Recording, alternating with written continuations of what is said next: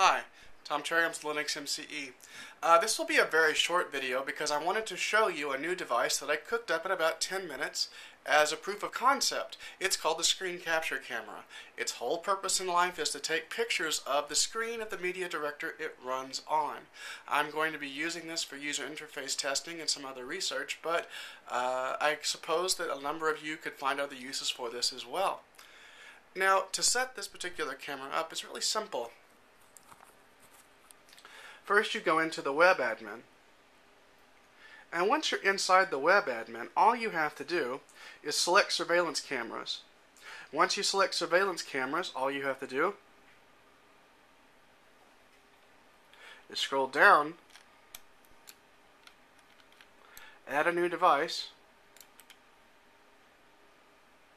and in the pop-up window that shows up, all you do is add the new device. It's already here.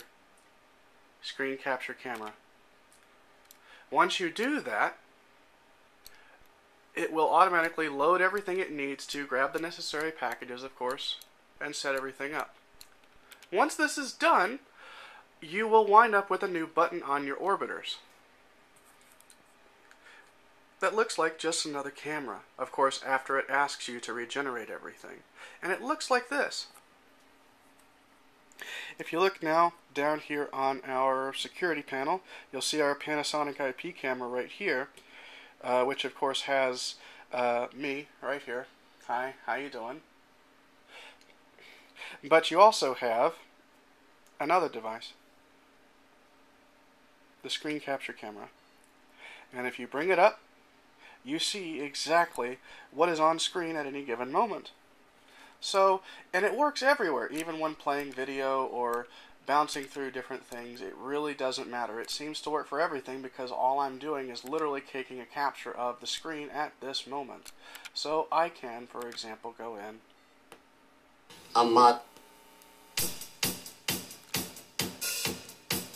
Start a movie.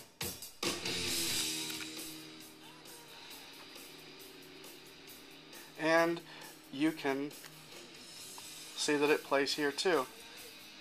But you'll see that it also plays just fine since it is a camera. It plays just fine on other devices as well. We'll go here into the kitchen. Or actually, let's just take a look real quick on my Cisco 7970. You see my Cisco 7970 orbiter display. I can go back. Sorry, I accidentally hit exit. Home. Go into security, look at the screen capture camera, give it a moment to refresh, but once it does, you'll see that the image is there. We still need to do some improvements as far as refresh speed on the Cisco 7970 phone, but as you can see, it's there and it works. But also, we can go in here into the kitchen and see how it works in here too. We have our kitchen orbiter. We select screen capture camera, and see, right there. Kind of cool, huh? Well, I guess until next time, see you guys later.